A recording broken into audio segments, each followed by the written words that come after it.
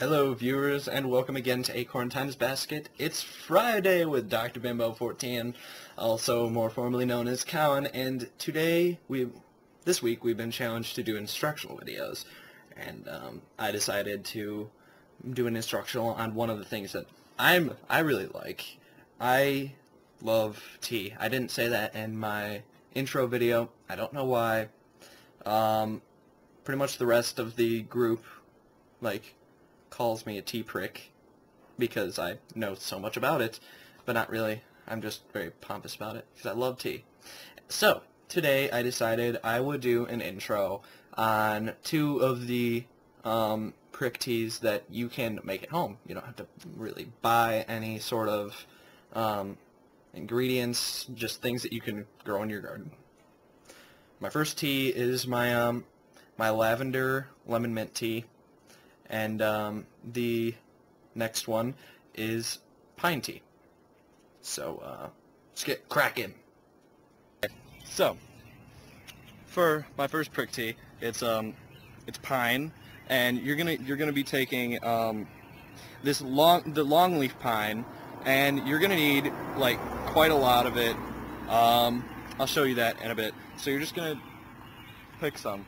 So for your what I like to call my pine prick tea, you're going to need a lot, like this much, and this is like a couple branches of the again the long needle pine. I've never tried it with a short needle, so it might work. If you do, congratulations, and tell me. If you don't and you get poisoned and die, I'm not accountable. Just don't try it. Now what we're going to do is you're going to take each branch like this, and you're going to pull the little bundles of needles off it. So it's like this, and if you notice, it's got those little brown speck things on the very end of the needle. You're gonna make sure, yeah, those things. Yeah, you don't want those on there. So what I usually do is I just pinch them and pull them off, and then you can throw those away later. It's a little bit of a strainer, right there, so I don't have to worry about that. If yours doesn't, I would maybe suggest putting, just not worrying about it, because you need a ton of it, and I don't know how you'd be able to fit that in any sort of strainery thing. Okay, so you just keep, I am done cutting up all of these, because you got all this residue over here.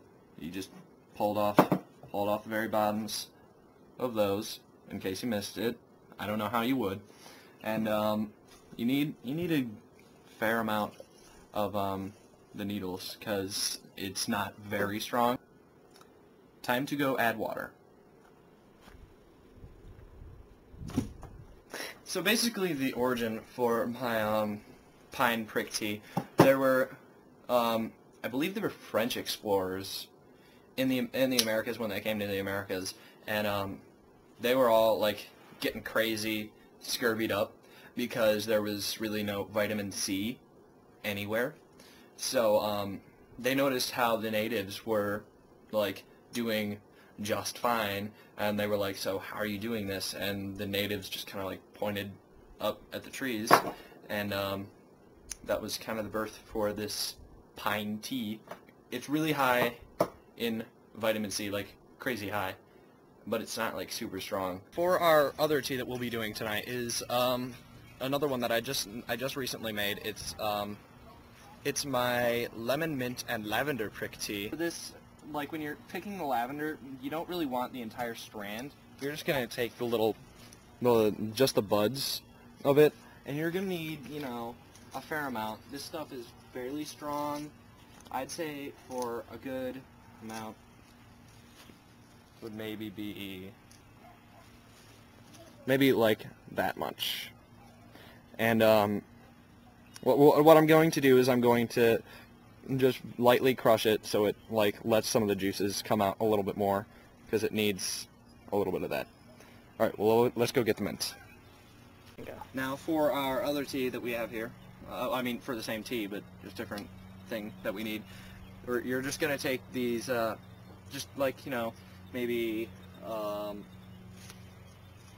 4 good-sized leaves of the mint, completely, and you know, you can separate them if you want. I mean, that's really up to you. And I'm just gonna lightly crush these just to kind of like bring out the juices and all the things I'm using, because they need a little bit of coaxing sometimes. Okay, so now for our teas, we are going to take a pot and you know, heat up some water for the tea. Now, you never want to put boiling water in tea because it will scorch the leaves and give it a very nasty, bitter taste. You just kind of want to have it like just below boiling, or otherwise said by what tea you use. So we're just going to let that heat up and prepare our needles. Remember not to forget about the tea so it boils away. That's what happened my first time I did it. Now after we crush this up a bit, we're going to add this to what I have. It's from Tivana. It's this really cool little, it's not really little, it's a chain, but they got really good tea, and they've got a lot of really cool tea accessories. It's this it's like perfect tea maker. It's like 16 ounces or something like that, and what it does is, like, you put the tea leaves in there, or, you know, whatever, tea-ish, and you put it in the hot water, and you let it steep, and then you put it on top of a general-sized mug, and then it will drain out the water. We're going to add the water to our 2 teas, easy task, and then let, like, this one steep just till however it looks like a good greenish color, depending on how much mint you have in it.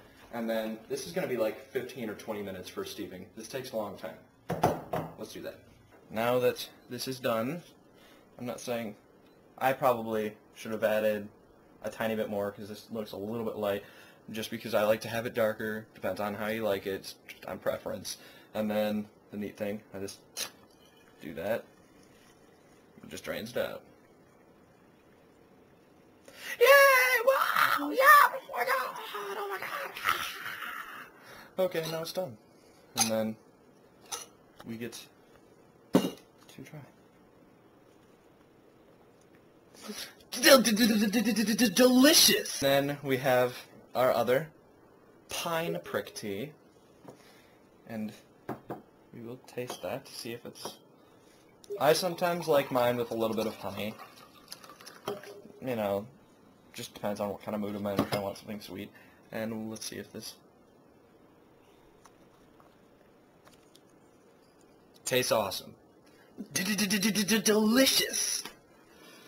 And that has been Prick Tea with Dr. Bimbo 14. You stay classy, YouTube.